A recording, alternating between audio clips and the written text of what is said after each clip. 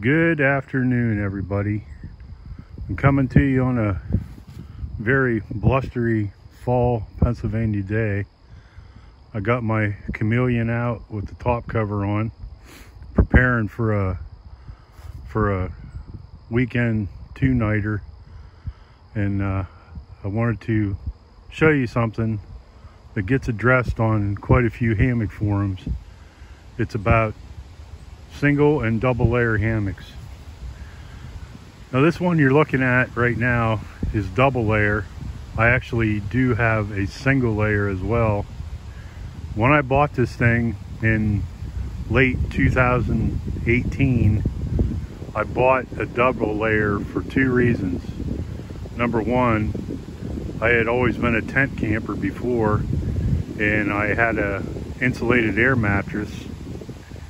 And two, I always thought I was a little on the heavy side at about 230 pounds, so I figured I might need a little extra support.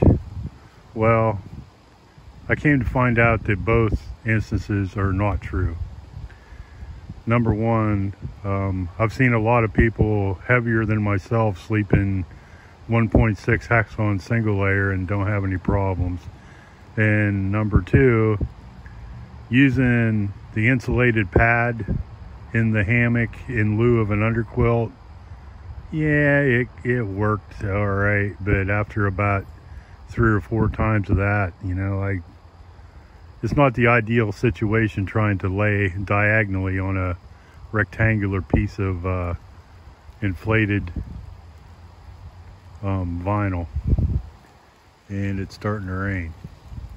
So anyhow, but the double layer aspect of this thing is not entirely lost, because something I do to cheat and gain a few extra degrees of warmth is use one of these.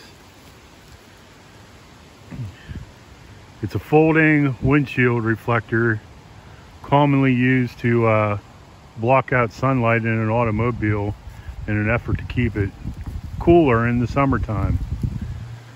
But I found these make an excellent way to gain a few degrees of warmth in addition to your underquilt, and it works really good on a double layer hammock.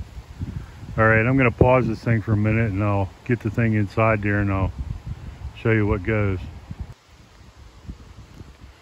All right, I got the windshield reflector unfolded and it's been laid on a few times, so in addition to the pre-made creases on the things, I'm able to fold it up that way, and as you probably saw, I can fold it in half the other way too to fit nicely in my pack. Now here it is laid inside the hammock. I'm going to slip it between the layers here in a minute and show you that, but I've never actually attempted to use it this way. But if you have a single layer hammock, there's no reason why you couldn't use it just laying on it like this, although it is a little noisy. You don't notice it so much with a double layer hammock when it's between the layers. What I always try to do is, my feet are prone to getting cold, so I try to keep the thing down toward the foot end so my feet are on it. All right, I'm gonna put it between the layers. All right, she's unfolded in between the layers. And now, zip this down a little.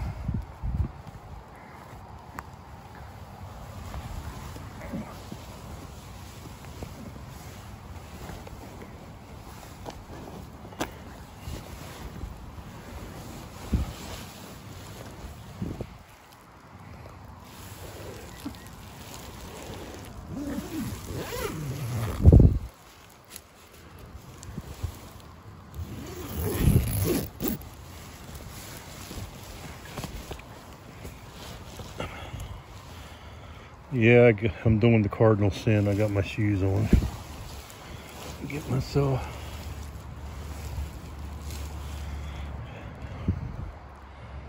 Yeah,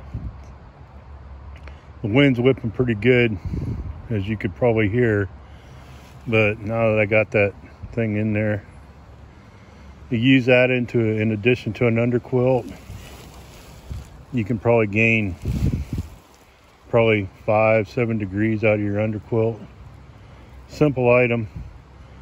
We have a discount store around here called Ross, where I pick these things up for 99 cents.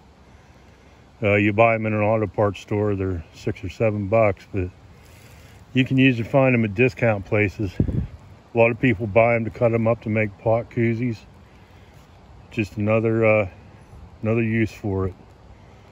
So, double layer hammocks, and in retrospect, I wish I hadn't spent the money.